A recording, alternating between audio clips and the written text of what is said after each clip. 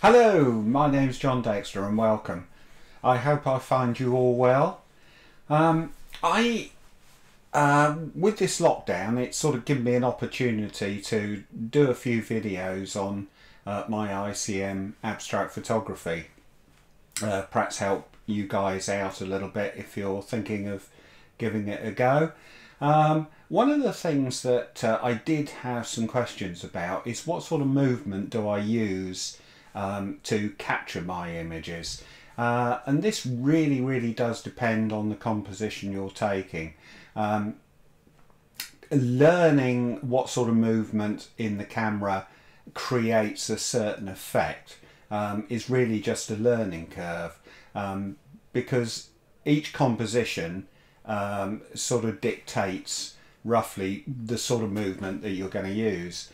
But having said that, what I'm going to do is run through a few of my images with you and show you the camera movements I picked, which I thought suited that particular image. I actually went out in the field at the back of my house this morning and did a little video on sort of different varying camera movements. So I'm going to sort of link those up to each individual image to try and sort of give you a kick start as to when you look at a composition, you can sort of think, yeah, that's the sort of movement I think might suit that. But with ICM, it is really trial and error. You've got to sort of try different camera movements, different speeds of the camera, different shutter speeds to see what sort of a result it gives you in your image. And is that what you're looking for? Is that the sort of thing you had in mind? If it's not, then what can I do to sort of improve it? So as I say, it is a massive can't speak, a massive learning curve, but there are sort of some images, there are sort of basics that you know that a certain camera movement is going to suit it, and I hope that I can sort of try and help you with that today. So let's have a look at the first image and see where we go from there.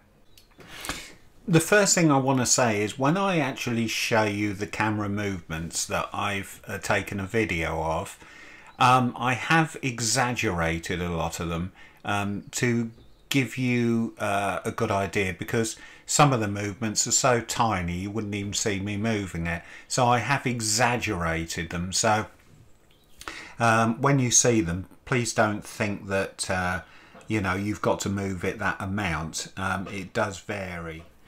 Now I'm going to start off with this image because it's a very straightforward image as far as movement goes. I actually featured this in my last video, but it is a good example. Now, as a rule of thumb with sailing boats, I normally just do a straight vertical movement with the camera. Having said that, that's not always the case, and I'm going to show you an image after this where it was slightly different. But it's a good starting point to just do a straight down to up movement with the camera.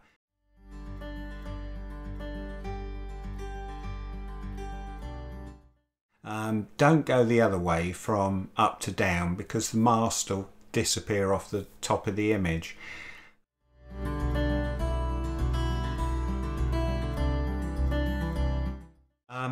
But getting all the sort of image in the frame, you know, has the boat disappeared off the bottom of the image, or has it disappeared off the top? That really is just keep taking frame after frame with different starting points, different finishing points, different camera speeds, and different amounts that you move the camera in. Having a look at the image on the back of the camera and sort of thinking, oh yeah, I did this or I did that, and then alter your movement until you get roughly the sort of image that you're after. but trust me, to get the image positioned perfectly is very, very difficult, and it's just, as I say, take shot after shot after shot until you get it right. So yeah, that's a pretty straightforward camera movement, and I was really chuffed with the result it gave me. I got the camera movement just right, which sort of gave me this painterly effect. But I'm now going to show you another image of actually the same place, which is Christchurch Quay, with slightly different camera movements, and I'll show you the complete and utter difference it made. Now this one, believe it or not, is exactly the same place, exactly the same composition. Mind you, I say that, I think it was taken a different time of year. I think this was taken in the summer, so there was more boats moored. But you see the difference in the actual final image. Now this, I'm pretty sure I did what I've just told you not to do. Go from top to bottom, because the masks have disappeared off the top of the image. But for this particular image, I think it actually suits it. Can you see by the sort of swirl there in the clouds? And that's pretty much the sort of camera movement I was using. So it would have been from top to bottom with a sort of movement off to one side, if you like.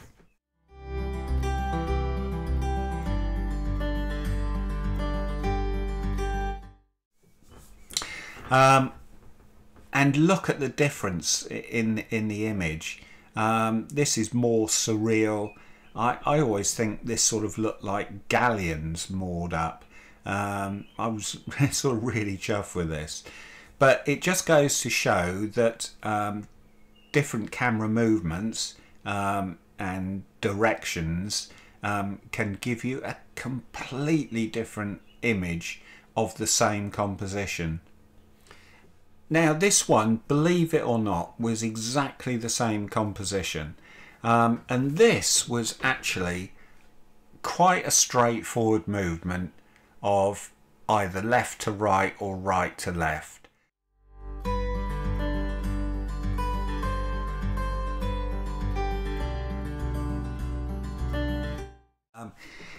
Getting the speed right for this sort of image is very difficult. Again, just trial and error. Keep trying different speeds that you move the camera in and see what sort of result it gives you.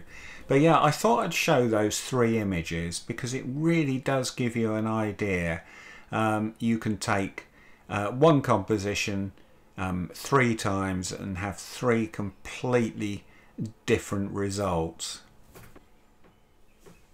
Okay, so we'll get off boats now and get on to something that I'm never really successful with, and that is trees or woodlands.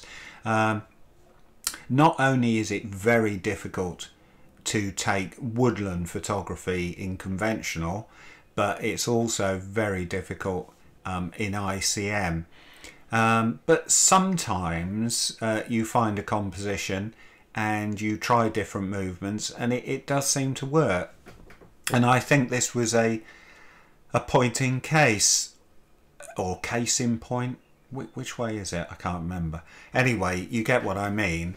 So I looked at these. There were about a group of 2 or 3 trees, and I like the actual fence posts, and I like the way the ground dropped off.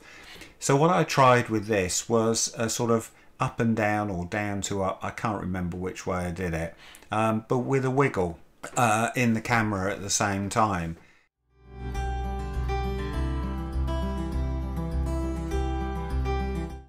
And in this particular case it seemed to work. But again, don't take my word for it that that's the way you've got to take trees. You know, try it different ways and see what sort of results you get and what works for you. Okay, people, don't really do too much of people, but when I do, there really is, as far as I'm concerned, only one movement, and that is just take the shot with a tiny vibration, almost like you can't hold the camera still.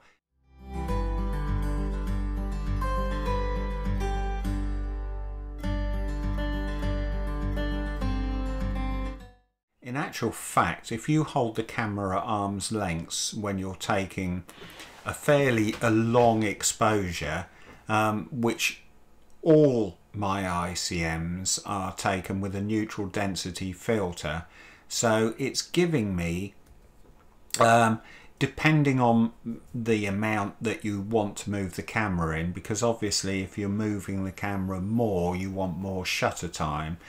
But as a rule of thumb, I sort of aim for about half a second to a second, somewhere round about there. So if you hold the camera at arm's length, trust me, you will not be able to hold the camera still. And that actually, just that tiny movement, gives you enough for people.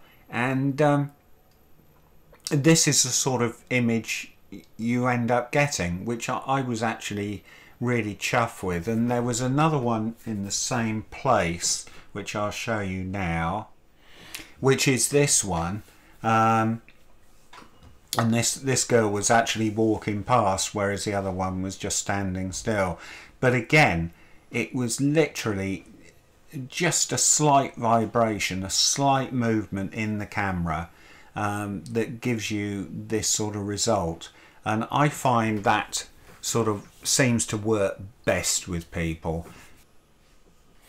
Okay, so this image is showing you the sort of really abstract or wacky effects you can get with ICM. I'm going to put up on the screen the camera movement that I would have used for this, which is really extreme camera movement.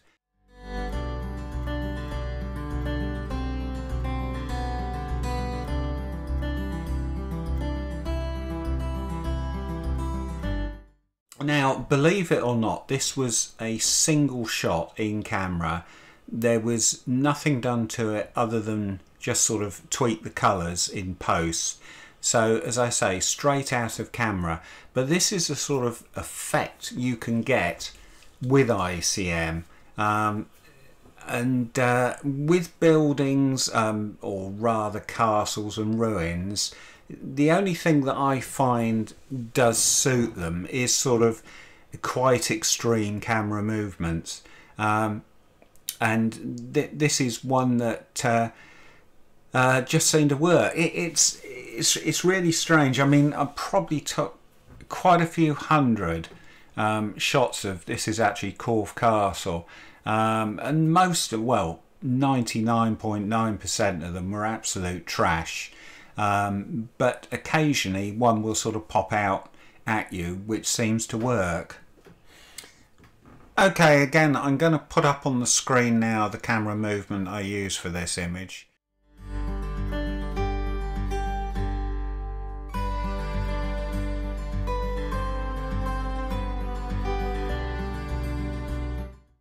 Now, believe it or not, this was a tree in a field.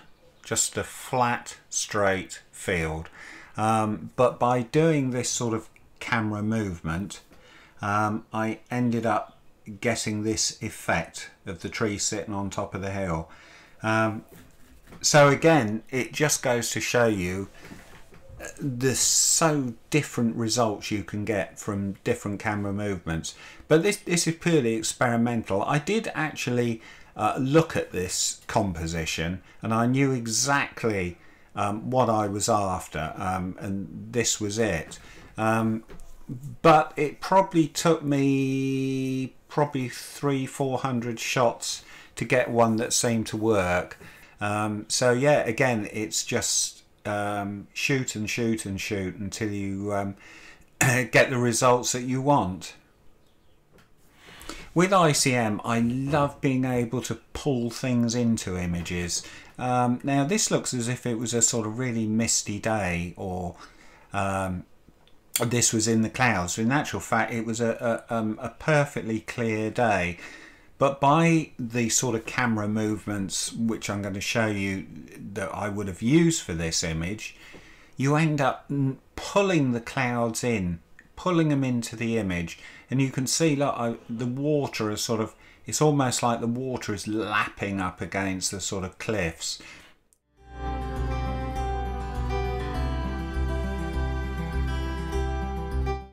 And this is the sort of results it gives you. I'm actually going to show you a couple more which have the same camera movements and the sort of effects that that gives you.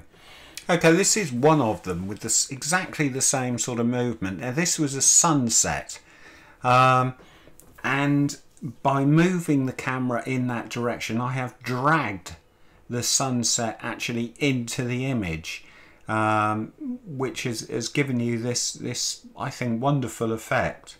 But you have to look at the composition, and with camera movements like this you think, right, what do I want to sort of drag into the image? Is it the clouds or is it the sunset? You have to sort of assess the composition and try and decide exactly what end result you want. And when I went up to this old ruins, which is Knowlton Church, I knew exactly when I went up there that this is the sort of end result I wanted. But I will show you one more. Okay, this is again pretty much exactly the same camera movements, and this was just a sort of a load of rocks going out into the water, like a sort of little, I think it's a breakwater, and by doing this particular camera movement I've dragged the water over the rocks, which has given this effect. So yeah, that's sort of 3 examples of just this one type of camera movement which gives you the sort of dragging in of either the clouds or the water or the sunset. Again, you sort of assess the composition and you think, you know, what do I want from it, you know, and what sort of camera movement will work. I'm going to make this my last one, because I think I've pretty much shown you all the sort of pretty much the camera movements that I've sort of used, but you know, if you can think of your own, give it a go and see what sort of results it gives you. But this is a prime example of pretty much not moving the camera at all, other than letting the actual image itself make abstract effect. And this was literally a train in Swanage, and I was standing on the bridge and I just let the movement of the train make the image for me. I would have probably just sort of jiggled the camera very slightly, or probably not even bothered, you know. This was probably about a half a second exposure, so by holding the camera, as I was explaining with the people, sort of blurs the image anyway. But yeah, this is a prime example of, you know, when you've got a moving subject, it can very often make the abstract image for you. I think that'll do me. I hope this has sort of given you some ideas that when you go out and you see a composition, you can sort of think back to what I've said, and hopefully it will give you a kickstart as to get a good image. If you've enjoyed it, please leave a like below. To all my subscribers, I thank you very, very much. It really gives me the encouragement to sort of keep making videos. If you haven't already, it would be much appreciated if you would consider doing so. And hit that notification bell to see any future videos I put up. All the links to my website and Instagram are below. So yeah, I think all that's left to be said is stay well, stay safe. Until the next time, bye for now.